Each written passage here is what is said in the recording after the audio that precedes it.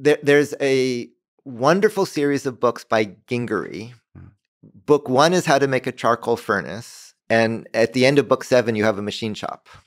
Okay. So Nice. it's sort of how you do your own personal industrial revolution. ISRU is what NASA calls in situ resource utilization. And that's how do you go to a planet and create a civilization. ISRU has essentially assumed Gingery. You go through the Industrial Revolution and you create the inventory of 100,000 resistors. What we're finding is the minimum building blocks for a civilization is roughly 20 parts. So what's interesting about the amino acids is they're not interesting. They're hydrophobic or hydrophilic, basic or acidic. They have typical but not extremal properties, but they're good enough you can combine them to make you. So what this is leading towards is technology doesn't need enormous global supply chains. It just needs about 20 properties you can compose to create all technology as the minimum building blocks for a technological civilization. So there's going to be 20 basic building blocks based on which the self-replicating assemblers can work. Right. And I say that not philosophically, just empirically, sort of that's where it's heading. And I like thinking about how you bootstrap a civilization on Mars, that problem. There's a fun video on bonus material for the movie where with a neat group of people, we talk about it because it has really profound implications back here on Earth about how we live sustainably.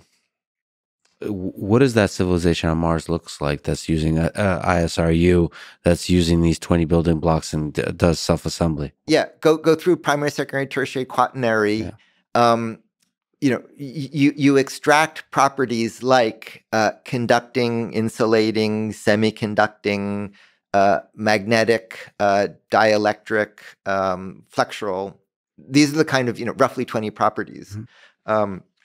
With those are enough for us to assemble logic, and they're enough for us to assemble actuation.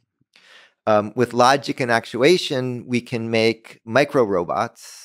Mm-hmm. The micro robots can build bigger robots. The bigger robots can then take the building block materials and make the structural elements that you then do to make construction.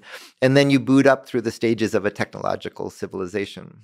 By the way, where in the span of logic and actuation did the sensing come in? Oh, I skipped over that. But my favorite sensor is a step response. So if you just make a step and measure the response to the electric field, that ranges from user interfaces to positioning to material properties. And if you do it at higher frequencies, you get chemistry. Mm-hmm. And you can get all of that just from a step in an electric field. So for example, once you have time resolution in logic, something as simple as 2 electrodes let you do amazingly capable sensing.